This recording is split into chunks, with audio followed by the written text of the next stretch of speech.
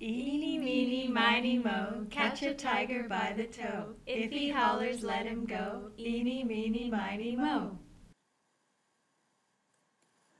I'm Jutta Tavranos, and I've come to wonder whether we have a chance to reorganize our future. David Kelly says that the future of design is human-centered. Most experts agree. That leaves the question, which human? An inevitable human condition is diversity. There's no typical human. Even clones and identical twins are not the same. We differ from one to the next, but also from one moment to the next, from one context to the next. But diversity and difference become overwhelming, and we develop strategies to deal with this diversity. We try to make things simpler, less complex, less chaotic. Another part of the human condition is that we try to find commonality and connections. We form groups, informal and formal, with implicit and explicit criteria.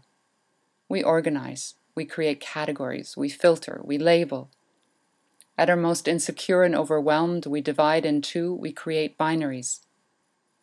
Male, female, disabled, normal, left, right, us, them. This all results in issues of who belongs and who is excluded. Membership in groups can be self-assigned, may be imposed, may even be policed. Groups are used to assert or assign privileges and powers. We use groups to judge. Values get assigned to groups. Often characteristics that have nothing to do with the original founding properties of groups are generalized to all individuals in the group.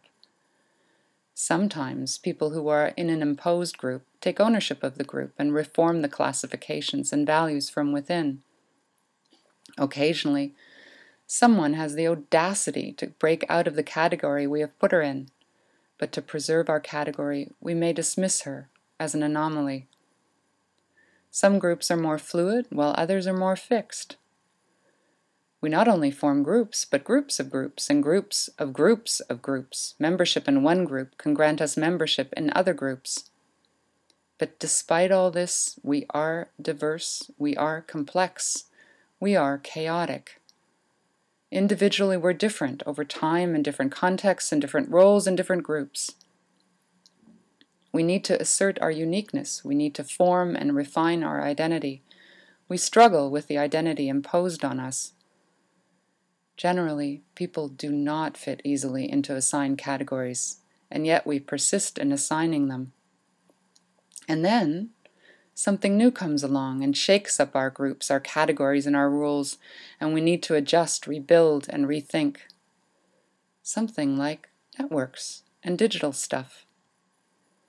This new digital and connected world puts into question how we group things and challenges our excuses for leaving people out. The digital changes our view of time, space, and distance, and by extension, our view of design, what is possible, and what things cost. Digital things are plastic, mutable, malleable, and adaptable. Before, not everyone could fit. Allowing someone in meant someone else was left out. In the digital, room is very stretchy.